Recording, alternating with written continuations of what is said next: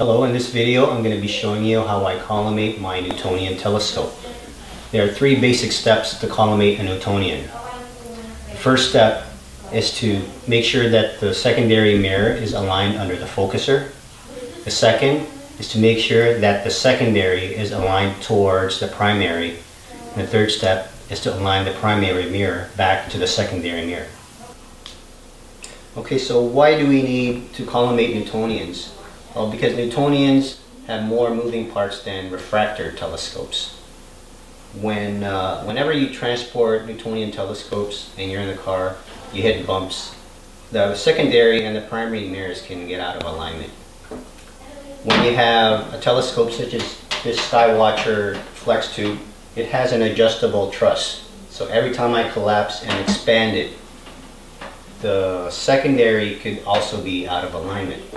Now, when mirrors are not collimated, the stars will look like they are elongated, and it's going to be very difficult to reach focus, if not impossible to reach focus. Secondary mirrors require less adjustments than primary mirrors because they should be secured unless they are really worn out. Okay, so the first step is to align the secondary mirror to be directly underneath the focuser. This is the secondary mirror and this is the focuser. You're going to need the following things. You're going to need a collimation cap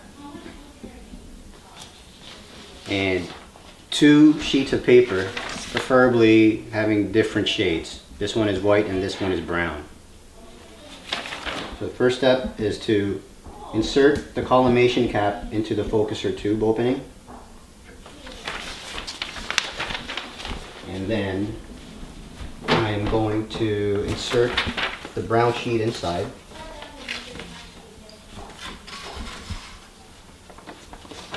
And face it out this way. The goal is just to block the primary from being seen by the secondary and to avoid any distractions.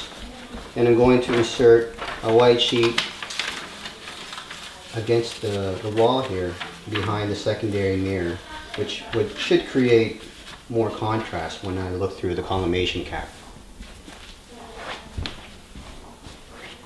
Now, I don't have a Cheshire, so I'm using a collimation cap with a hole in it. I don't know if you can see the hole. Can you see the hole? Okay. And I'm going to be using my smartphone. I have a camera phone, and what I do is I take a picture of it through that hole.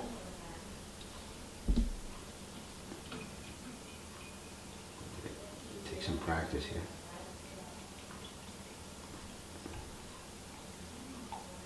Okay. Let me try it again.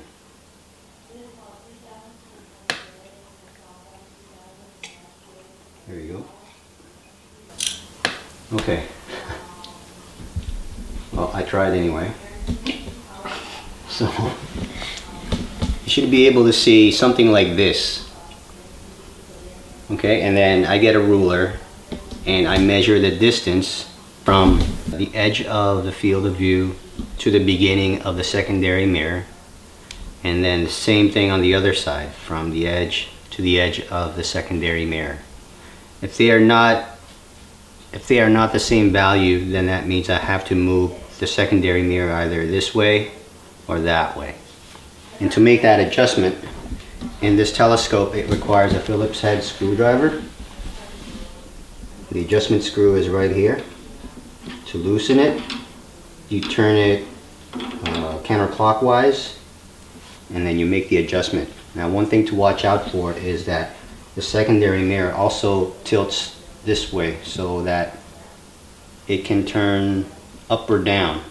Once you've realized that it's already centered under the focuser, you're going to want to make sure that that's also square with the focuser. And the way you can tell that is if you take a picture of it using your camera phone, the primary mirror should be circular and should be even all across around the secondary mirror. Okay, so in the first step, you notice that the telescope was already in a horizontal position, and that is because it needs to be in a horizontal position in order for you to insert the sheets of paper inside. But because you don't need to make those adjustments as often as the next steps, you have to remember that your telescope is in this position because you don't want to be dropping any tools and hitting your primary mirror. So in this next step, we are going to be aligning the secondary mirror with the primary mirror. And we're going to need to use an Allen key tool. And to make these adjustments, there are 3 head screws on top of the spider. So when I tighten these screws, it's actually going to push the secondary towards the primary mirror, but only at a certain angle. And every time you make these adjustments, you look through your focuser with the collimator cap still inside, so that you're only in one confined area. And then once you can see all of the clips, the 3 clips of the primary mirror visible through the secondary, that means you're already in alignment. Remember that you want to maintain tension across the three screws here. Otherwise, it's going to be too wobbly, and every time you transport the telescope, you're going to have to redo this step again. The third and final step in collimating a Newtonian telescope is making sure that the primary mirror is aligned with your secondary mirror.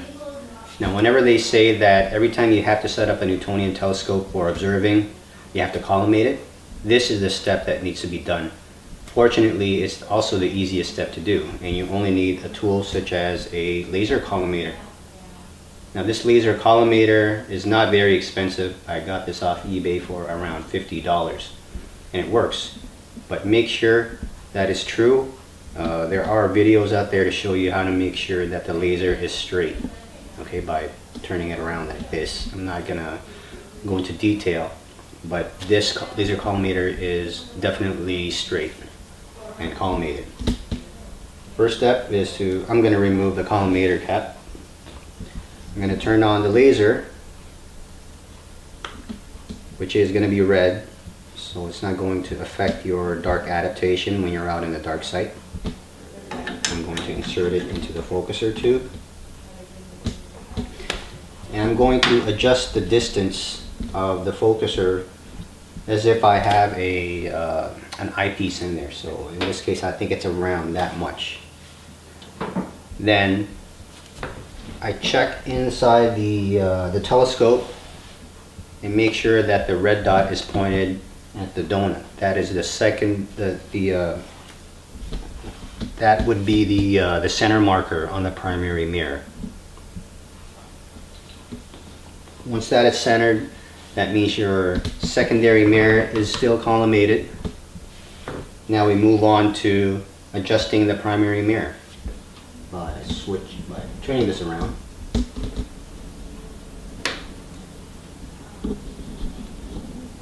Now the laser collimator has what looks like a target. So it has these concentric circles with a red dot that's not inside the hole. There's a hole there, and the goal is to make sure that the red dot goes inside that hole. Now this telescope has 3 adjustment screws in a push-pull configuration. To make adjustments, I first loosen these smaller knobs, and then I turn. Every time you turn, the red dot will move across the target. Okay? Each one of these knobs corresponds to a different movement.